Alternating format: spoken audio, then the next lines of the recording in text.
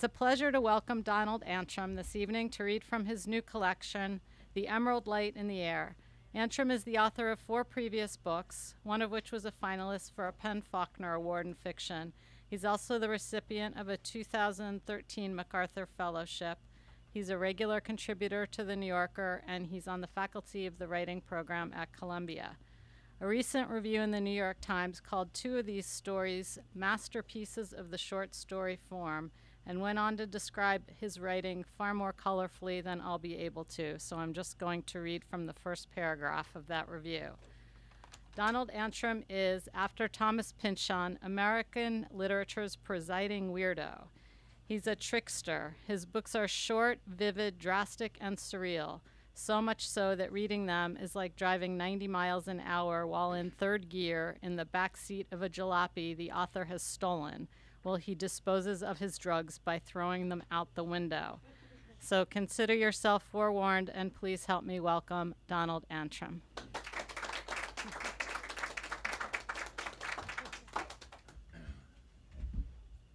right, thank you. Am I up here at the mic? Yeah. Is that okay? Or we can... That's fine. All right, so I'm just going to read one story. I'm just going to read it, and then we'll talk. And it's going to read the last story in the collection. It's called The Emerald Light in the Air. Can you hear me? Is this working? I don't think it's on. It's not on. Yeah, it's not on. It's on. It's on? Now it's on. Now it's on. Can you hear me? Can you hear me now? Can you hear me like this? Can you hear me like this? No, I need to know. All right, so this is the last story, and I haven't read this before. I haven't read anything like this for a long time. So bear with me, and we'll just try to go through this, and it should be fun.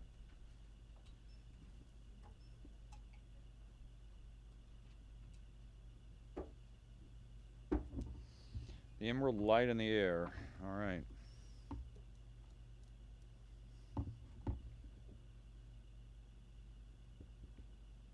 In less than a year, he'd lost his mother, his father, and as he'd once and sometimes still felt Julia to be the love of his life.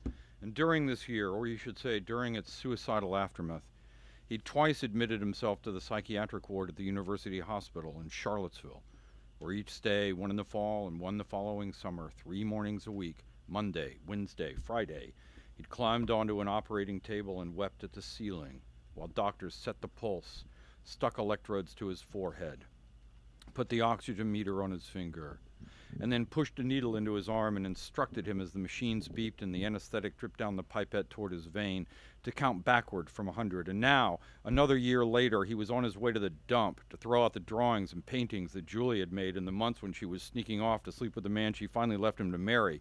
Along with the comic book collection, it wasn't a collection so much as a big box stuffed with comics that he kept since he was a boy. He had long ago forgotten his old comics.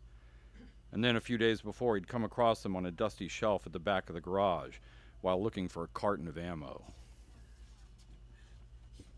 It was a humid Saturday morning. Thunderstorms had come through in the early hours after dawn, but now the rain and wind had passed, and the sun lit the puddles on the road and the silver roofs of the farmhouses and barns that flickered into view between the trees as he steered the ancient blue Mercedes. It had been his father's and his grandfather's before that, across the country he'd grown up in.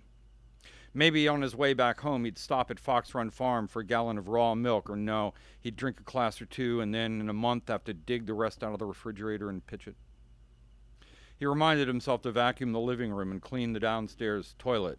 His name was Billy French, and he was carrying a Browning .30-06 A-Bolt hunting rifle in the trunk of the Mercedes. He wasn't a gun nut and he didn't hunt. He was a sculptor and a middle school art teacher. Every now and then he liked to stop on his way home from school and shoot cans off the rotting fence posts that surrounded the unused cow pasture, where at 16, in the grass and weeds, he'd lost his virginity to Mary Doan. He hadn't thought about Mary in ages, and then recently he'd run into her. Surprise, surprise, after all these years, at a bar in the valley. He'd recognized her right away. He remembered her limp. But it had taken her a couple of tries to remember his name. They'd had a laugh over that, and he'd bought her a drink, and she'd bought him one, and now she was coming across the mountain. She was coming that night for dinner. He told her 7:30. Ahead on the road, a tree limb was down. He was on a small rural route, a cut between two lanes, not much used. He stopped the Mercedes, unbuckled his seatbelt, and got out. A locust bough had sheared off in the wind. The bough was long and twisting, green with crooked branches and smaller, thorny stems. His tree saw and his axe were back at the house, but it might be possible to drag the bough from the tip and more or less swing the whole thing. Swing wasn't the right word, maybe, over and around and off the road, enough at least for the car to pass. He reached through the leaves and grabbed the narrow stem that stuck up in the air. There were no flowers. It was late in the season for that, but the locust seed pods had begun to sprout, and many of these were scattered across the asphalt. He swatted a mosquito and got the branch in both hands. The wood was damp, and the end of the bough flexed and bent when he pulled.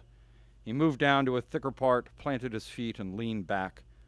After 4 or 5 difficult heave-hoes, he'd opened enough clearance, he thought, to steer the car through. He was out of breath and his shirt was wet and sticky. He got in the driver's seat and eased the Mercedes onto the oncoming side of the road. The ground sloped down from the road's edge and the soil had taken on rain. As he was working his way around the branch, wheels partly on the shoulder, the car tipped to the left and then shifted further, and a piece of ground seemed to fall away underneath. It was startling. A little slide, and the Mercedes plunged. Then the tires dug in, and abruptly, a distance off the road and at a steep angle, the car settled and stopped. Billy pushed his foot against the brake. He gripped the steering wheel. When he took his hands off, he saw that he'd scraped his palms on the locust. He was bleeding. "Shit, fuck, shit," he said aloud. He turned off the engine. He hadn't slept the night before. It wasn't the thunder and lightning that had kept him up. He'd been going through the artworks that Julie had left rolled in tubes or stacked against the wall in the upstairs bedroom that had been her studio. They were piled in the back seat now. The paintings, he thought while sitting in the car perched on the berm, were not as strong as the drawings, which, though more or less precise studies for their oil counterparts, all rural Virginia scenes, trees in a field, a dying palm, pond, a rotting house in a mountain hollow, nonetheless had about them with their bold erasures and smudges and retraced pencil lines the feeling of something abstract, and in comparison with the worked and reworked paintings, complexly three-dimensional. The paintings seemed to exist as strangely flat fields. They put Billy in mind of early American naive art, and in looking at them and back in the day talking to Julie about them, he'd come to see how purposefully she distorted light and shadow. "I'm searching for something that isn't quite there," she'd once said. He was afraid of shifting his weight and starting another slide. The car had gone 4 or 5 feet already, and the embankment fell maybe 10 more. He could hear running water. Was there a creek off in the woods? He knew this country, or thought he did, but it was always surprising him just the same. He wiped his hands on his pants. Gently now, he ratcheted down the brake. He eased open the driver's side door. Anyway, her drawings and paintings, he knew better than to throw them out. But the fact of them in his house was terrible. He'd meant for some time to do something about them. At first, of course, he tried to get them back to her, but she'd told him. This was during one of their 5 or 6 phone conversations since her departure 2 years earlier, that her old work was no longer meaningful or important to her. "I'm not doing that kind of painting anymore," she'd said. "I'm engaged with a more total realism." "Photorealism?" he had asked. "No, nothing like that." He was standing in the kitchen in his socks and underwear drinking bourbon and Coke, his mother's drink. Ice rattled in the glass. The floor was brown and dirty, in need of mopping. Julia said, "Billy, you're drinking." Oh, God. How to get out of the Mercedes safely. The hillside was steep and the grass was wet. And what if he made it with both feet firmly on the ground and the car slid down on top of him? He pushed the car door open all the way and, clutching the door frame for balance, tumbled out onto the incline. Fuck Julia. He could take her pictures and toss him into the woods right now. He had weed in the glove compartment. Might there be a stray Ativan or 2 in there as well? The thing to do was slog around to the uphill side, the passenger side, reach through the window and feel around in the glove compartment for whatever he could find. But wouldn't you know it, he got part way around the Mercedes and the whole car seemed to shudder and tremble. Billy watched it start into another drop. It was as if the car were shaking its wheels free of the mire. And then down the grade it rumbled, through the mud and across the grass, sliding to rest at last in a patch of milkweed at the foot of the hill. He felt a raindrop and another, The clouds were not in sight yet, but Billy could sense the weight of low pressure bearing down. An emerald light was in the air. The birds and other animals had gone quiet. The world was still, as it can be when bad weather is coming. He was thinking of Mary. By the time he'd managed to have sex with Mary back in high school, she was a senior and he was a junior, and that fact alone was thrilling. She'd already had one abortion and one marriage proposal. He half walked, half slid down the hill. The Mercedes was sitting in a gulch between the woods and the embankment. He heard running water again. The creek had to be close. He reached gently into his pocket and took out his phone. His hands were a cut-up mess. The garage he used for the Mercedes was on the other side of Charlottesville, close to Julia and Mark's farm. And anyway, too far now for a tow truck to come. Could he drive back up to the road? It didn't look to Billy as if there'd be much room to maneuver. Daily life's frustrations, even the big ones, no longer ruled him, not the way they had for a long time in his life. He'd been psychotic with agitation that had grown from his grief, and it was hard for him to remember what that had been like exactly. Not the grief, he had plenty of that still, but the urge to die. He'd got all but there. He'd had the Browning loaded. He had it ready and at hand a few times. He smelled storm. He might be able to drive for a while beside the road. The sun was high. Billy put his phone in his pocket and got back in the Mercedes. The car seemed all right. He drove slowly. He was in a wide but navigable trench. It wasn't bad driving. The trench curved slowly around to the right and then came to a straight section that reminded Billy of the Roman road that he and Julie had walked a length of during that difficult vacation in Italy the winter before she left. They'd gone to see the paintings and frescoes of Tiepolo. Billy had become vocal about Tiepolo after seeing Bacchus and Ariadne in Washington, and Julie had got into him too.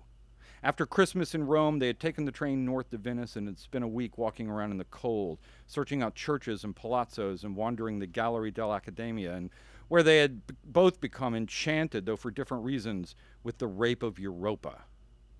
Julie got excited over the distant meeting of clouds and sea in the picture's right-hand corner, while Billy fixated on the encroaching cloud plume to the left, the spire of pink and gray. It looked to him like a mushroom cloud, exploding upward from beneath the rocky outcroppings on which Zeus, transformed into a bull, seduces the Phoenician princess Europa, dressed in white and attended by ladies in waiting. The cloud threatens to wipe them all out, but Europa and her entourage seem either unconcerned or unaware. She sits enthroned on the back of Zeus. Two other bulls wait nearby. A maid tends to Europa's hair, and another bathes her feet. Shepherds and an African are on hand, and putti fly about and urinate from on high, and a black bird perches on a strange little cumulus cloud that has floated in over the princess's head. There was the creek. It came out of the woods and flowed into a concrete drain pipe that tunneled under the road. A stretch near the trees looked fordable. He could angle the car just so, over and between the rocks. Once he got to the other side, though, where was he going to go? Trees pushed against the embankment, and the way was overgrown. Billy nosed the car forward anyway. He felt a curiosity. The undercarriage of the Mercedes was not high, and when the wheels dropped into the water, Billy heard and felt the bumper scrape the rocks. He jerked the car, not across, but up the creek. Maybe he could follow it out into a field or a yard somewhere upstream. The retirement home where his parents had ended their lives was up the way he'd come that morning, not on the little lane, but on the bigger road at the end of it, heading down from the hills toward town. He saw lightning in the distance and peered through the windshield at the dark clouds now crossing the sky over Afton Mountain. He turned on the headlights and the wipers. In the hospital, he'd had hallucinations. He remembered looking in his bathroom mirror, it was made of metal, not glass, and seeing his face deformed. He'd known better than to believe what he saw, but on the other hand, he hadn't known better, far from it. There it had been in front of him, his bent, misshapen skull. Now, as he drove into the forest, Billy recalled it for a long time. The time of the locked ward and his sick brain and the torn-up suicide notes to Julia. He'd felt the burning. He felt it in his temple. It was somehow, he knew, both imaginary and real, a beckoning, an itch, a need for a bullet. Of course, he'd always thought of the Browning, of loading it and getting it in a position on the living room floor, or maybe out back in the barn, maybe laying down a tarp first. The barn on the hill behind his house, that was where he made his art. When he wasn't teaching 7th graders how to draw, he made big untidy installation that he referred to as his trash heaps. Along with the rifle and the comics and Julia's art, he had in the back of the Mercedes a canvas bag with about 24 cans that he'd saved from trips to the shooting pasture. He was planning to include them in a piece. He needed more, but he didn't eat much canned food, and his personal use of his materials in his work was crucial to him. The thing about Mary was that her limp looked good. It wasn't a very noticeable limp. One of her legs was shorter than the other. Billy remembered her swaggering down the hall in high school 30 years before. Her father had been a country doctor, the sort who got out of bed and drove into the hills at all hours to treat people who couldn't pay or get down the mountain to town. Mary was a year older than Billy, but she'd let him put his hands down her pants. He'd ridden his bike up Route 250, past the Episcopal Church, to her house. There was never anyone home but her. She'd been provocative and graceful and unembarrassed. He remembered her standing on her short leg, the other leg propped out at an angle, toes touching the floor, a dancer's pose. What he needed to do was fix up the car. It was a 1958 220S with a white roof and a gray interior, and there had been rust on the body and the chrome and underneath on the chassis for a long time. Billy wasn't a car buff, and he didn't know what this one might be worth cleaned up. People had offered to buy it. He remembered riding in it with his grandfather, who never drove faster than 25 miles per hour. His grandfather had told stories, actually, of driving his old Ford up creek beds back in the 30s. Billy urged the car up a mossy rise and over a little waterfall. Branches scraped the roof. After Julia left, in his worsening, he'd walked and moved as if crushed by some stronger form of gravity. The air had pressed him down, and he could not get out from under it. Some days, he'd curled in a ball on the floor and promised to himself that soon, soon, soon, it would be his gift to himself.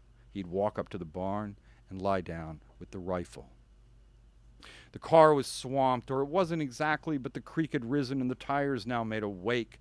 The Mercedes didn't have much acceleration and the steering wheel felt loose. Billy powered over a high rock or maybe a tree root. It was hard to see, and then suddenly, precipitately, the wheels dropped in front and the car slammed down and stopped.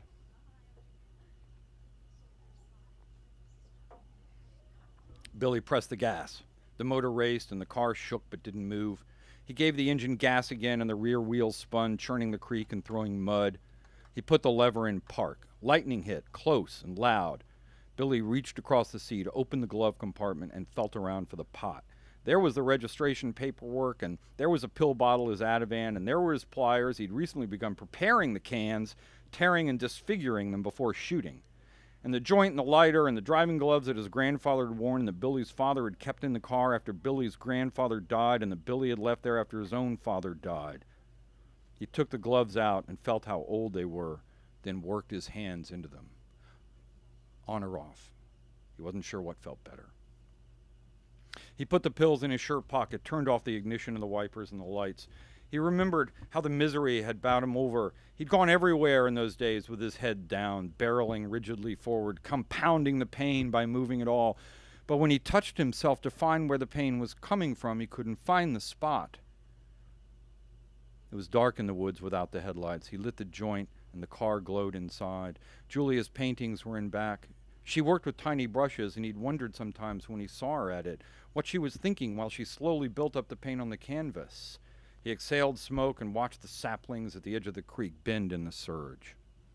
She talked to him as they stood together at the academia, gazing at the Rape of Europa, about the singular cloud hovering over Europa, its complete non-relation to the more natural-seeming clouds that dominate the painting as a whole, the delicate pale clouds on the horizon, the spire of darker cloud rising up behind the rocks. Everything is off in Tiepolo, she'd said. Spatial relations don't cohere. It isn't simply that people fly with angels through the air. What world are we looking at? The paintings at all point lead the eye toward infinity. She might have been anticipating his own predicament, his own crisis of perception, when 9 months later, and again the following year, he'd lain on the operating table, crying and holding the nurse's hand, while the doctors got him ready. The hospital ceiling was white foam tile with fluorescent lights, and the doctors had looked at Billy as if they were levitating beneath them, beneath the lights, as if they, the doctors, had descended from heaven to perform electroconvulsive therapy. Someone was coming toward the car. A figure moved between the trees beside the creek. It was a boy carrying an umbrella. He was skinny and wore jeans and no shirt. He stepped down to the bank and splashed across to the car with the umbrella over his head. Billy rolled down the window and the rain swept in, drenching him. "Are you the doctor?" the boy said. "Doctor?" Billy said. "Luther said he saw car lights. We prayed you'd come. Are you smoking pot?" "I'm stuck on this rock," Billy said. "I see that," the boy said. "I was making good progress, and the next thing I knew, the wheels were spinning." "Creeks aren't the best for driving in a storm," the boy said. Billy rolled up the car window. He opened the door and put out his foot. The rock was massive and slick. The creek was about to overtake it. He eased himself out and stood clear of the car. He was still wearing his grandfather's driving gloves and holding the joint. He lowered one foot into the creek, leaped in, and lunged toward the bank where his feet sank into the wet earth. "I'm fine," he said. "I made it." "Don't you have your doctor's bag?" the boy said. He looked to be 12 or 13, the age of Billy's students, but Billy didn't recognize him. "It's our mother," the boy said. "Your mother?" "She's up that way." He held the umbrella over Billy, who said, "What's wrong with her?" "It's cancer." "I'm sorry," Billy said. "She's up here," the boy said. There was no need to lock the car or take the key. Billy put the joint in his shirt pocket with the pills. It would get soaked. He should have left it in the car, but there was nothing he could do about that now, and said, "I doubt I'll be able to help her. I want you to know that." And then followed anyway. A few steps behind the boy, to the place where the boy had crossed the creek on his way down. Billy watched the boy wade through the water and then slogged in after him. The creek here was deep and fast. The car would be all right or not. Billy leaned against the torrent and struggled up onto the bank, and then he and the boy pushed ahead, slipping in the mud and on the mossy ground, pushing branches away from their faces. Once Billy stumbled, and the boy held the umbrella over him while he got up. The umbrella was torn and bent, and water poured down it onto Billy's neck. They went over a rise and then walked down along what looked like a lane. Maybe the land had been cleared at one time, a grassy, open promenade between the trees. The lane led into a hollow.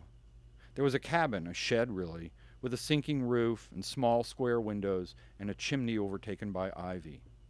The cabin featured a porch, though not much was left of that, only a few boards elevated on piled stones with no steps leading up from the yard to the door. The cabin had two front doors, oddly, one beside the other. Billy didn't see an actual road or a car parked nearby, but there was trash littering the ground.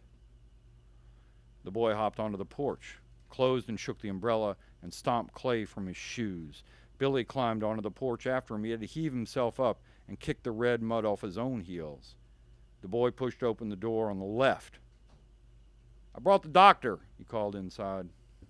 "Show him in," a man answered.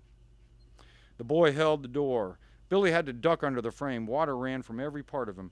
The floor inside was missing in places, and the air felt cold like a draft from underground. It smelled like the earth. Water dripped through the roof. Two windows, one in the rear and one on either side of the cabin, one on the side of the cabin let in faint light. Their panes, if they'd ever had any, were gone. Billy's eyes were adjusting. The cabin seemed bigger from inside than from out. As he came in, he saw to the left of the door a tumble of bags and suitcases. A dividing wall ran down the middle of the cabin, splitting the space. That explained the two front doors. And there was an interior door partway down the dividing wall leading to the cabin's right-hand side. The room on the left, the one he was in, might have been 10 feet wide by 13 or 14 feet deep. The fireplace and the chimney were over in the other half. Billy saw a bed pushed up under the window at the back of the cabin. A woman was lying in it, and a man stood over. The man spoke to the boy on the porch. "Caleb, put down that umbrella and get the doctor something to dry himself." Billy heard the other front door open and close, and he heard the sounds of the boy moving behind the dividing wall. Billy could feel his footfalls traveling through the floorboards. "She's struggling," the man said to Billy. The bed was an old iron thing with a mattress on top. The woman had a coat draped over and a bundle of clothes for a pillow. Rain spattered the windshield above her, the windowsill above the bed, but didn't seem to be getting on her. "We moved her from corner to corner all night, except where the floor is out. The water follows her," the man explained. "It's been quite the storm," Billy said. He picked his way across the damaged floor to the bedside, his shoes squished. "Don't fall through," the man said. The man was bald and hadn't shaved. He wore the shadow of a beard. It was hard to tell if he was old or maybe just Billy's age, and he spoke with an accent that reminded Billy of the Appalachian Mountain speech he'd heard when he was a boy, which even so he couldn't place. It wasn't local. "I'll be careful," Billy said. He felt as if he were seeing through a fog. The splashing rain on the windowsill made a mist in the air, but it was also the pot deranging his balance, his sense of perspective. At the bedside, Billy leaned down and saw the woman shudder beneath the coat that was covering her. Then she was still. The door in the dividing wall opened, and the boy appeared and handed him a damp, dirty piece of cloth, a towel of sorts. "Thank you," Billy said. The man said to the boy, "Go find your brother and tell him the doctor's arrived." The boy left the room through the front door. To Billy, the man said, "We didn't mean to be staying here." They stood over the woman on the bed. Why were there no chairs? Everything looked wrecked and rotten. Billy went down on his knees. The man said, "I know there's nothing to be done," and knelt too. The woman's eyes were closed, and her mouth was open. Her skin seemed stretched, and her lips were parched. The man told Billy that she'd taken neither food nor water for some time. He and Billy faced each other over her. There was a moment when Billy's heart raced. The man studied him. Billy looked down. The man said, "You're not a doctor, are you?" "No, I'm not. I'm sorry." "But you're here." Billy explained. "I teach junior high over in Prose. I was on my way to throw some things out. The dump's not up here. The road was blocked. I took the creek and wrecked on the rocks." Billy heard footsteps on the porch. The door opened and the cabin shook as Caleb and his brother came in. The brother was bigger than Caleb, older, and wore a dark shirt. They stood dripping side by side at the foot of the bed, and Billy remembered sitting at his own mother's deathbed, feeding her a mixture of morphine drops and Ativan, squeezing her hand and telling her he would miss her while her breasts came farther and farther apart. The woman on the bed inhaled. Her dark hair was fanned out around her head. A man told the boys, "I want you two to go down to the creek and bring the doctor's car." "It's stuck," Caleb said.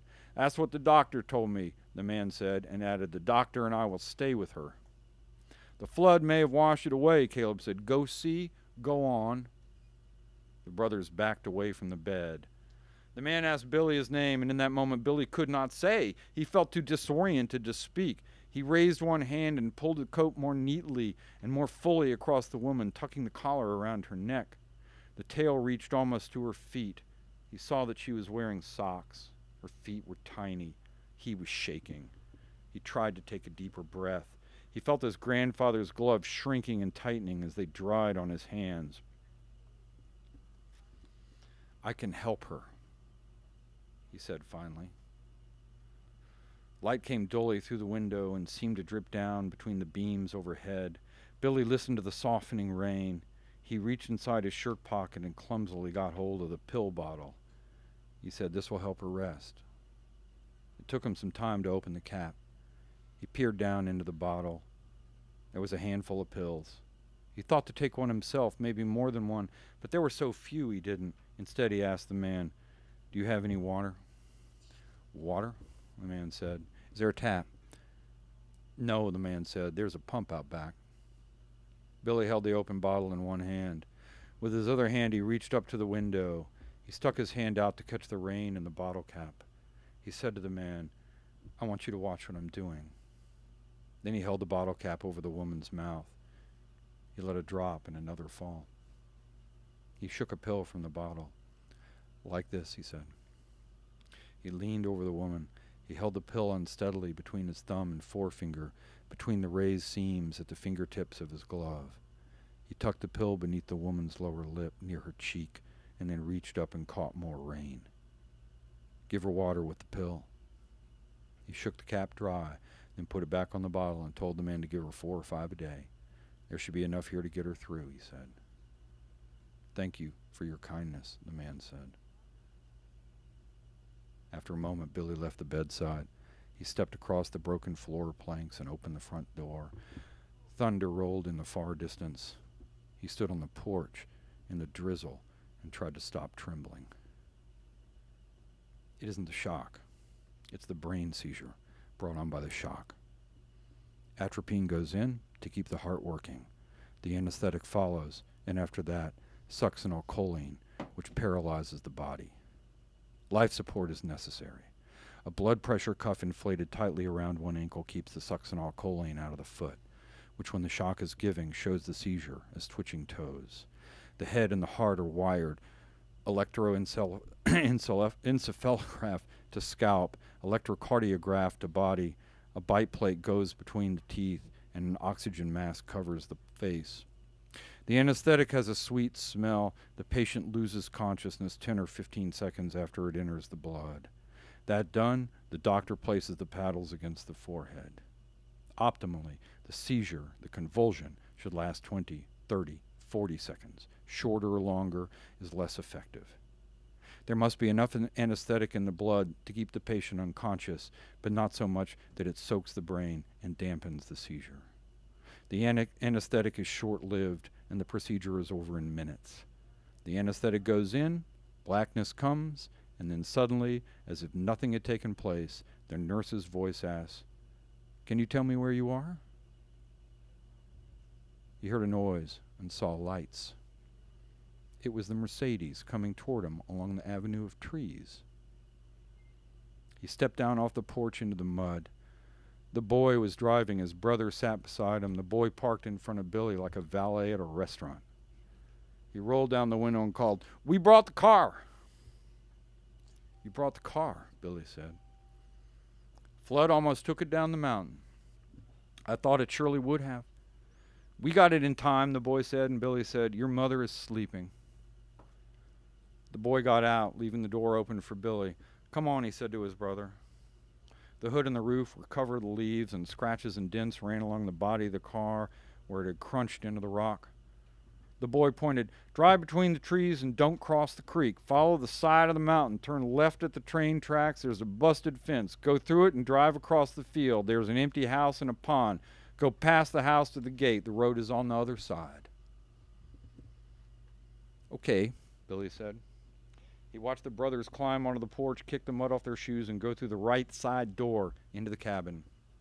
Billy swept the leaves off the car with his hand, first the roof, then the hood, and pulled more from under the wipers. He got in the car. The rain had about stopped. He rolled up the window just in case. His scraped hands hurt beneath the gloves, but he could hold the wheel. He drove out of the hollow, and the gray sky opened to view. He heard the rushing creek on his left and kept going. It wasn't long before he had to thread between trees and under branches. He saw only glimpses of sky. A deer jumped in front of the car and scared him, and several times he had to back up and redirect the Mercedes around fallen logs. He didn't know how far he'd come, but he could feel the slope of the mountain rising beside him on his right. He was on the tracks before he saw them. They were ancient and broken, buried in the weeds. He turned left and followed them. The Mercedes bumped along over the crooked ties. After a mile or so, he saw the field and the fence that the boy had told him to look for, and beyond the field, the empty house and the pond. He relaxed his grip on the wheel. He took his time crossing the waterlogged grass. He stopped at the gate, put the lever in park, and got out. The gate was chained and locked. He yanked on the lock. "Fuck me," he said, and walked back to the car. He opened the trunk and retrieved the Browning, unzipped the case, and removed the rifle. He took a bullet from the box and loaded the gun. He walked over and stood about 10 feet from the gate, raised the rifle to his shoulder, and aimed. It took one shot. The lock jumped and settled. Billy expelled the shell, walked up to the gate, removed the shattered lock from the chain, unwrapped the chain from the fence, and pushed open the gate. He carried the gun, the chain, and the lock to the car. He put the Browning into its case and the lock and the chain into the canvas bag full of cans. Before shutting the trunk, he walked back to where he'd fired the gun. It took him a minute to find the shell. He picked it out of the grass and tossed it into the bag with the other things. Before closing the trunk, he opened his box of comic books. He didn't take any out.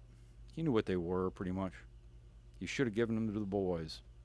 He closed the trunk, took his phone from his pocket, got into the driver's seat, pulled off one of his gloves, and dialed 911. The operator, a woman, said, "What is your emergency?" "I want to report a dying woman, a woman who's dying," he said. "Can you tell me your name, sir?" "My name is Billy French." "Where are you located?" Billy looked about. He said, "I thought I was below Afton Mountain, but things don't look right. I'm in a field. There's a vacant house near a pond." "Can you be more specific, sir?" Billy said, "She's in a cabin on the mountain. There's a man and 2 boys. You go through a field and along some rusted tracks. There's a kind of a lane or alley or something in the woods." "I'll need an address, sir." "There is no address." "I need to know where the woman is, sir," the operator said. "I don't know," he said. "Sir, I'm not sure." He hung up. He turned off the phone and put it in the glove compartment. He put the driving glove back on his hand. He buckled the seatbelt, steered up to the road, and looked both ways. It was too late to make the trip to the dump. Mary was coming, and he had to get ready. He thought of braising a rabbit. Did he still have time for that? Left or right? He turned the car to the left. As he drove, he decided that he would keep Julia's paintings a while longer. He could clear some space in the attic or stow them under a tarp in the barn. He went over and down a hill. He had the mountains on one side and a cow pasture on the other. The sky above the mountains glowed. Soon the sun would come out and the day would be blue again. He was certain that the road would lead him somewhere familiar if he drove long enough. He rolled down the window and felt the fresh air on his face. The damp, shining road curved over the foothills, and the trees alongside seemed to become greener and lusher in the growing light. And before long a car passed him going the other direction. And a little farther down the road he did in fact come upon a house that he recognized. He slowed the car and pulled into the driveway. How had he got so far from home? He was all the way up past Whitehall. Soft white clouds and a few birds were in the air. The thunder and lightning were over at last. Billy circled the drive, eased the Mercedes to the road, checked both directions, and went back the way he'd come. That's it. Thanks.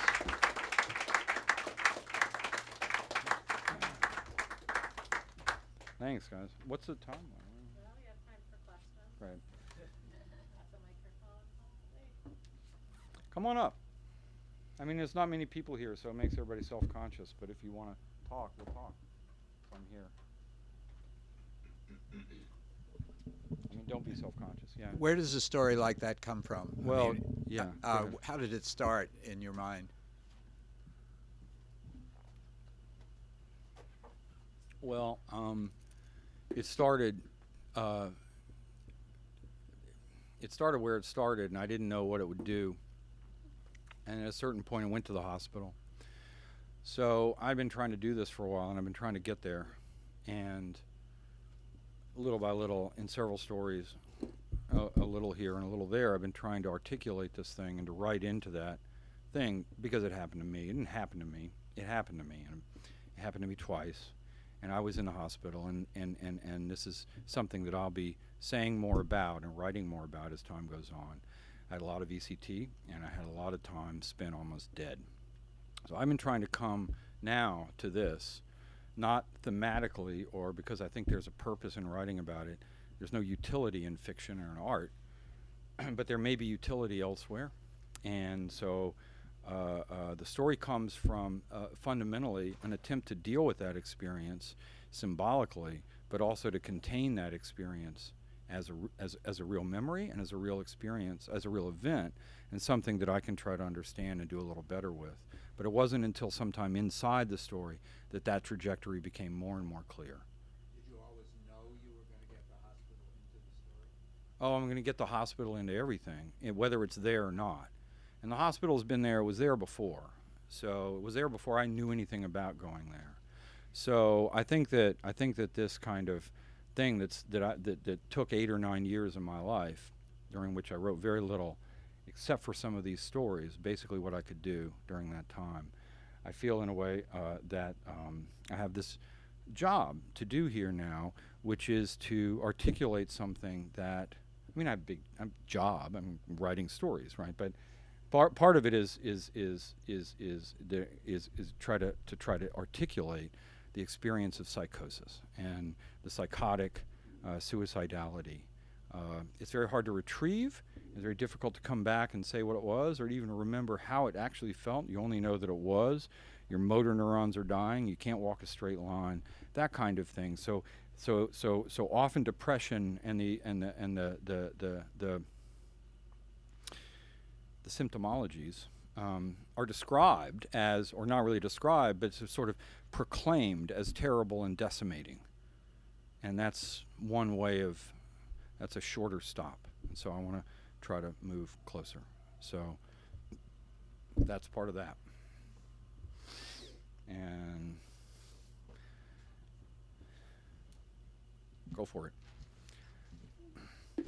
Last year or the year before, you had a short story in the New Yorker, and I'm sorry I didn't refresh my memory about it for this evening, but I was just struck in that story because it was this experience of the character being in the hospital.